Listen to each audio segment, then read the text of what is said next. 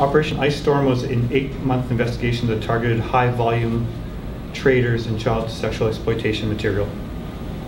The investigation resulted in arrests of 10 suspects in Calgary, Medicine Hat, and Lethbridge. During the course of our investigation, a total of 30 search warrants were executed. 285 computers, mobile devices, and other storage drives were seized, and that totals in excess of 40 terabytes of information. Every one of those images or videos represents a victim. And if you think about that, all around the world right now, there are young, innocent children being abused and being forced to commit despicable sexual acts.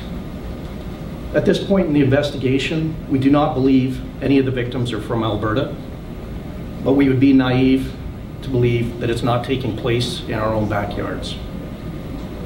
The suspects arrested in ICE Storm 3 represent a fraction of the offenders operating in the province who are fueling the demand for this type of child sexual abuse on a global scale. To the individuals that prey upon our children, it could be your name next on ICE Storm 4, 5, or 6. We're not going anywhere. We will continue to aggressively pursue anyone involved in the sexual exploitation of children on the internet. So the reality is the impact is real.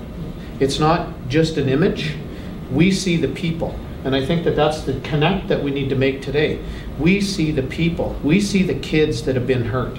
And ultimately, if we look at the downstream effects of what we see when we connect the dots, it's killing our kids. And we need to understand that.